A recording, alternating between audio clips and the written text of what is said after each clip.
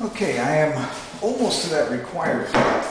If you look at any reviews about this plane, and actually about any rabbet plane, you find that it's very difficult, or people have difficulties getting it to cut square. And the problem, I think, is that your main force is pressing against the side, right here, against the side of the board. There's been some reviews that don't really care for this knob that Veritas put on here, and I find I don't use it. I find it's easier if I press right here where you see my hands. Look at that shaving coming out of there. I mean, that's just like awesomeness.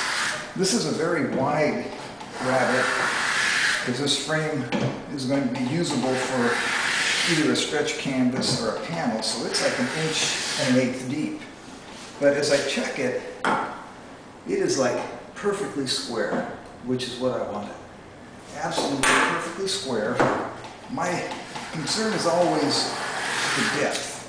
As you know, I have a little bit of problems with depth gauge on the small plow plane, which I might put a video on afterwards, because the plan for this particular frame is to be beaded on one portion. You can tell I'm almost there. Cuts are getting thinner.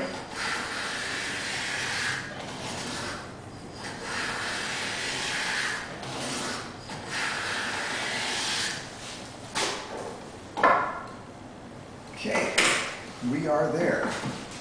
One final cleanup cut if necessary. That's it. Okay, hope you enjoyed that. It's just a little demonstration of what the Skewed Rabbet Plane can do. The results are a whole lot of really nice looking shavings. Thanks for watching.